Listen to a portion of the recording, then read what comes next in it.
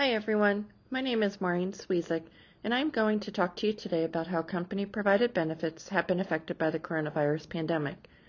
The coronavirus pandemic, or better known as COVID-19, has played havoc with people's lives and left a lot of uncertainty in the world. Companies closed, school students started learning remotely, telemedicine became the norm, and stay-in-place orders went into effect. COVID-19 has impacted our everyday lives and influenced our social lives as well. As the U.S. economy struggles to recover from the pandemic, employers are looking at their company benefit plans as a way to cut costs.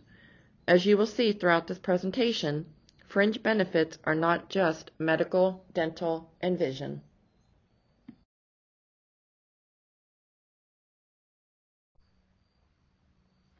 In June of 2020, Mercer had conducted a benefit survey with 505 employers, and it was in response to benefit planning for 2021. Out of those 505 employers, 48% said that they were still evaluating their benefit renewals. 37% of employers were not looking to change their current benefit plans. 12% of employers were expecting a slight change to their current benefits, and 3% of employers say that they needed to make drastic changes.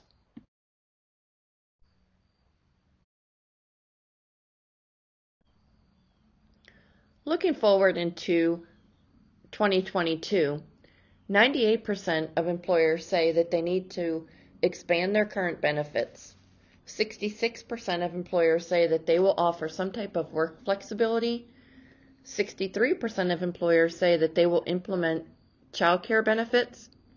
61% of employers currently offer some type of mental health benefits, and 41% of that 61% plan to expand their current mental health benefits, and 89% of employers say they will not prioritize vacation, commuter benefits, and other benefits such as subsidized meals.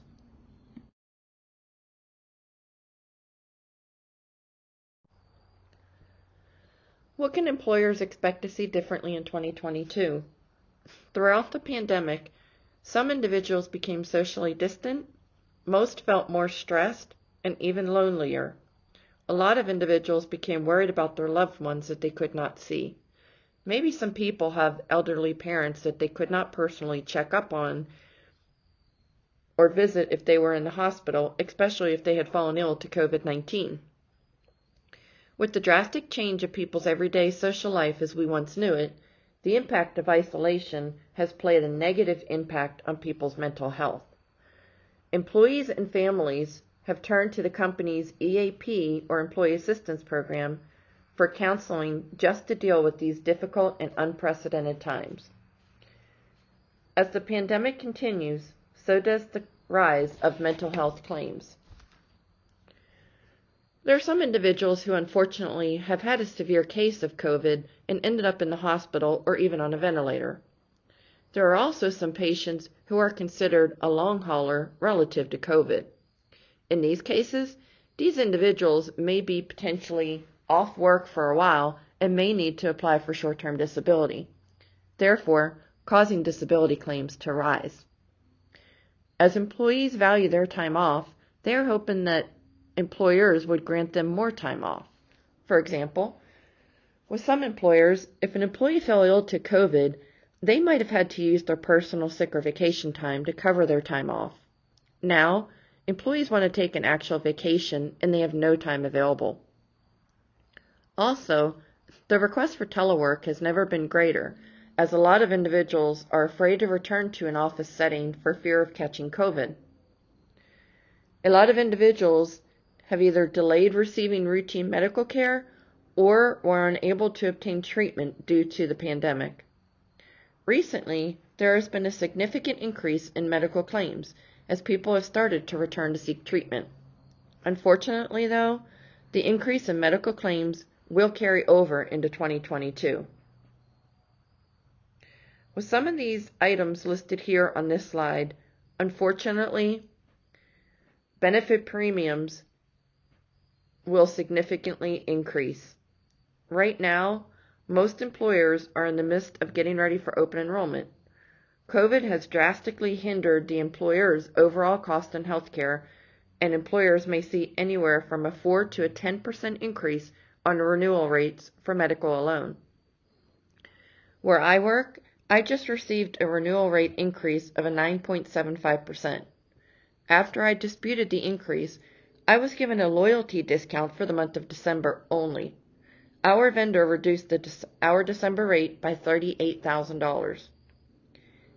In years past, there was a clause in some employers' benefit premiums and benefits that their premiums fluctuated based on an individual's age.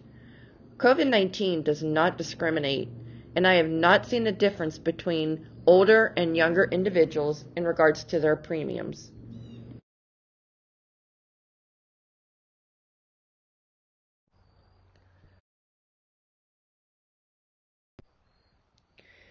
What can some employees expect to see differently in 2022? Some employers who unfortunately may be facing financial difficulties may look to potentially freeze or reduce their employer contributions into the company's 401k. On the flip side, financially strapped employees may request a hardship withdrawal from their 401k to pay for COVID-related medical expenses. They may also stop their contribution into their 401k so they could have more money in their paycheck. Companies may add additional employee discounts, such as discounts to restaurants, computers, movies, and even gym memberships. Employees can also expect to see additional voluntary benefits, such as optional life insurance for employee and dependent, optional accidental death and dismemberment, AFLAC, and some employees may even be looking to change the amount of their life insurance policies or update and or change their beneficiaries. If an employee decides to elect a voluntary benefit, they pay for all of it at a subsidized cost through their employer. The employee pay-all benefits are expected to play a greater role in years to come. Also, some perks may be eliminated and or redacted, such as company cars and subsidized meals. There could also be a lack of personal touch from the employer. I will address more of this on the next slide. Now that most employers are getting ready for open enrollment, there may also be some plan design changes from the employer regarding medical, dental, and vision. There may be less coverage or different plans. For example, offering a PPO plan opposed to an HMO plan. The employer may also add or raise the premiums, deductibles, or even copays on the company's insurance plans.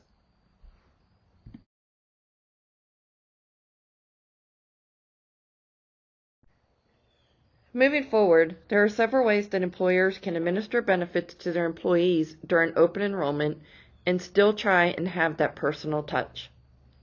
HR departments can host a live meeting with the conference bridge that employees can dial into.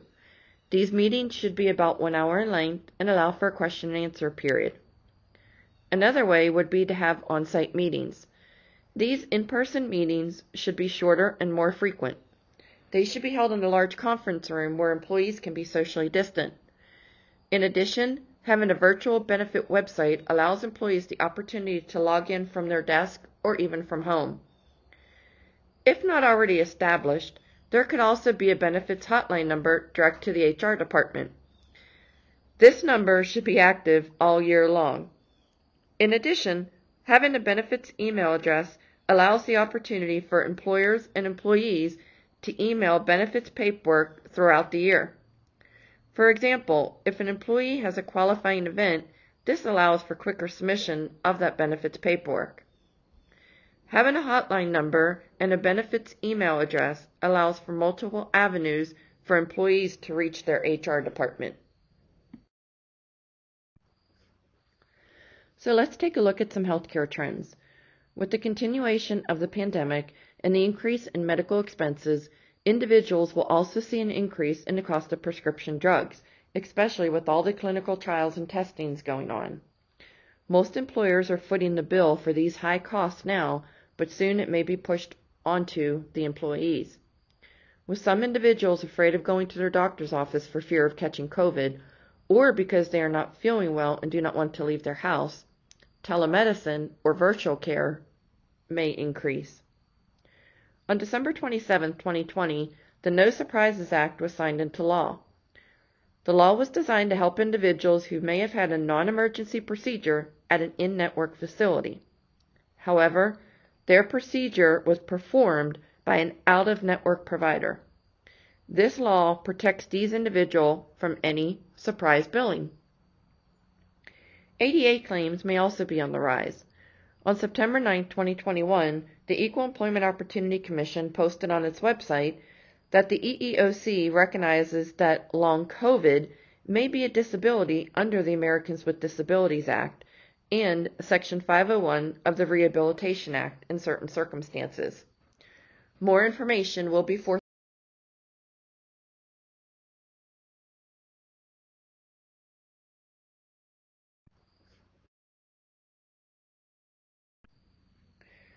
Let's take a look at how and why company benefits are impacted. The estimated cost for a hospitalized COVID-19 patient is around $50,000. With the pandemic, the increasing demand for new technology, and given the fact that healthcare is now in a place to demand higher prices, premiums are quickly on the rise. The Center for Disease Control has advised the general public that the COVID-19 vaccines are safe and effective. The chance of being hospitalized or dying is a lot higher with individuals who are not vaccinated. In agreement with the CDC, employers are encouraging everyone to get vaccinated. This will help in keeping individuals out of the hospital.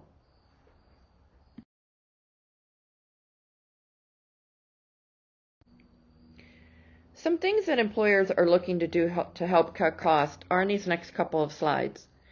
In Joan Stevenson's article about private insurers no longer waiving out-of-pocket costs, she referenced Delta Airlines. Delta Airlines has taken a stance against employees who choose not to be vaccinated.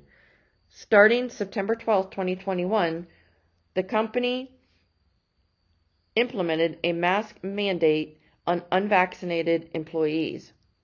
In addition, the unvaccinated employees will need to undergo weekly COVID testing while cases are high.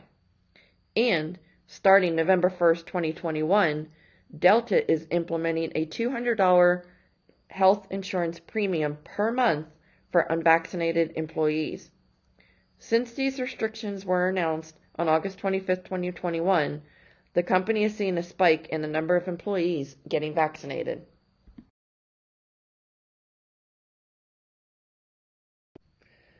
Louisiana's largest healthcare system, Ochsner Health, has given their employees a deadline to be vaccinated.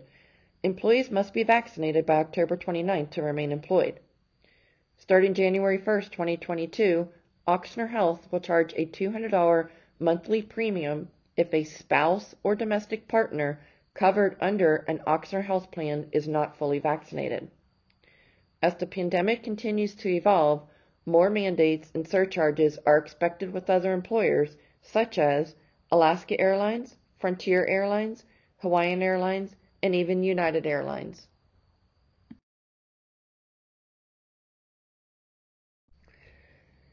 So what are employees sacrificing? According to the website We Work Companies Incorporated, they found that there are some benefits that employees are willing to forgo, and they include big ones like health care coverage, cash bonuses, and even paid time off. 64% of employees say that they would pay for access to an office space. 48% of that 64% say that they would be willing to pay more than $300 per month to have an office space. 75% say that they would give up at least one benefit or perk to choose where they would like to work.